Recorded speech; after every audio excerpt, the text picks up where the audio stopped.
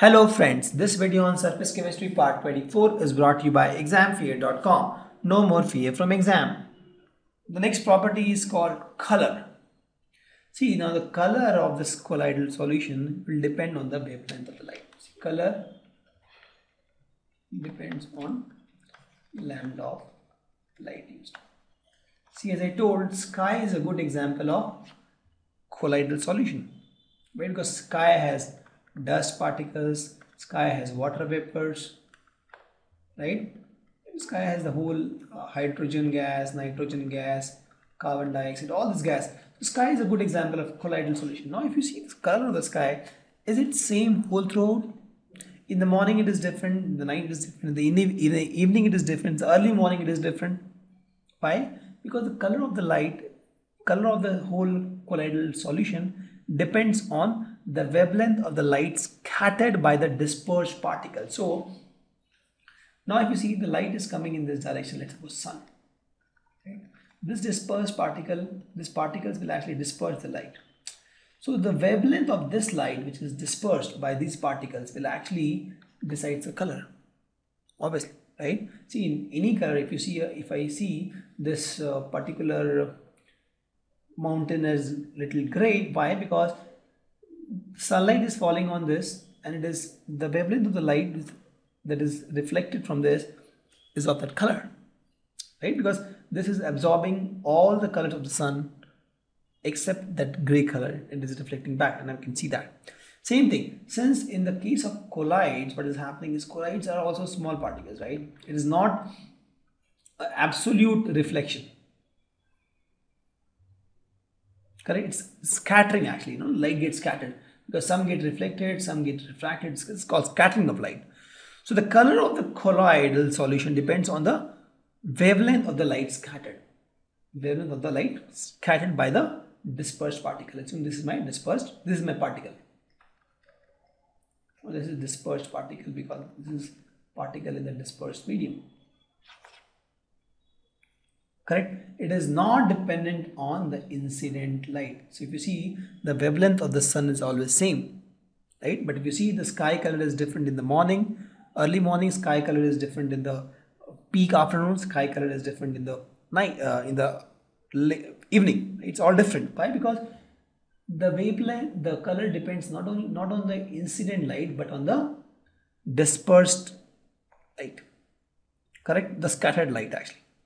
And also the color of this colloidal solution also changes in the way it is observed by the viewer. For example, the viewer is observing it from this direction and the viewer is observing it from this direction. For a given object, the viewer may feel it's a different color. For example, if I take the mixture of milk and water, this is my glass, it has some milk and water. Milk plus water is nothing but my colloidal solution. So it appears blue from some side, it appears red from some side. So when you are viewing it from the transmitted light, right, when you view it by the angle of transmitted light, you will see it as a red color. When you view it by the reflected light, you will see it as a blue color. So this, I'm trying to say, is the color depends also on the angle from which you are viewing it. Correct? A good one more example is, see the gold sol. If you see the gold sol, the finest gold sol, if you prepare very fine gold sol, where the colloidal size is less. See, colloidal size also has a range, right? 1 to 1000 mm. So if you have in this range, a lower range, maybe 10 nanometer, 20 nanometer of colloidal particle in this gold sol, it is red in color. And that's why, as I told, that Canberra glass is made of gold, it is red in color, but gold is has a gold color, right? So the finest will have the red color. If you increase the size of the sol, again you are still in the same range, 1 to 100 nanometer, right? It will appear purple. You increase it further, I'm talking only about the gold sol here, it will appear blue. And finally, if you make it very big, right, very big, it will be golden. So the same gold sol, again there is a huge range here, right? 1 to 1000. In the initial maybe 50 or 60 nanometer, that kind of range, it appears red. You increase the size of the gold sol, or increase the size of the particle of the gold sol, it becomes purple, then blue, and then golden. Why? Because smaller the size, again the refracted light, the scattered light is different wavelength, right? Because the wavelength of this reflected light or scattered light depends on the size of the particles also, right? So with that, the gold sol is a very good example. Gold sol, depending, increase the size of the particles, the color is changing. It's all gold sol, it's all gold sol. Next is the Brownian movement. See, what is Brownian movement? See, the sol particles, this is only for the colloids, please note, only for the colloids. The sol particles, I have drawn one, this is my colloidal solution, and I have taken only one particle here just to explain you. The sol particles actually, they move at a random zigzag path. If you take any sol particle, they move in a random zigzag path, right? And this type of motion is called Brownian movement. It's named after the discoverer, Roller Brownian, who first discovered this zigzag movement of pollen grains in water under a microscope. So under a microscope only you can absorb this. And this was, as I told, discovered by Brownian, and he observed the movement of pollen grains in water. And why it happens is, it happens because of collision between the molecules of dispersion medium and sol particles. So I have this medium, the water. So there is a molecules here also, because the water also I am seeing as a water here, but actually it's again molecules, right? So the molecules of the dispersion medium, in this case water, and my sol particle, they are also big, right? Both are big and they are the same container, so they may fight.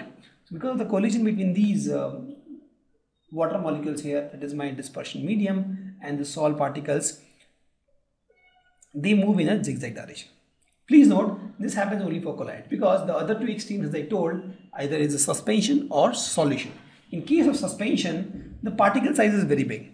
Since the particle size is very big, the Brownian movement observed is very small, because the particle is very big and it is not able to move, right? Because the particle is big, it carries mass, so it is very difficult to move a fat guy, and because of the mass, right? But it's very easy to move a light guy. Same thing. If it's very fat, it's very huge in size, very difficult to move. So it is not observed in suspension because the particle size is very big. In case of solution, pure solution, the particle size is very small. In case of, as I told, since it's very small, the Brownian movement is very fast. The Brownian movement is there, but it is very, very fast. Since it is very fast, you can't observe this under a microscope. You can absorb this under a very high powerful instrument, but under a microscope, you will not be able to observe the Brownian movement for pure solution, because the particle size is very small and they move at a very, very high speed. Thus, under microscope, you can observe Brownian movement only for colloids. Correct? And this Brownian movement actually has a steering effect. And this is the reason why colloids are stable. They don't separate, right? They don't coagulate and settle down. Because this Brownian movement is nothing but, if you see, green one is nothing but my colloidal particle. If my colloidal particle is moving around always, it will not settle down, right? And it's happening because of the collision between the colloidal particle and the molecules of the dispersion medium, right? So this Brownian movement is the reason for the stability of this colloids. Thank you. Visit examfear.com to watch more videos, attempt free online tests, get free study materials, find tutors and mentors, and much more. Thanks once again.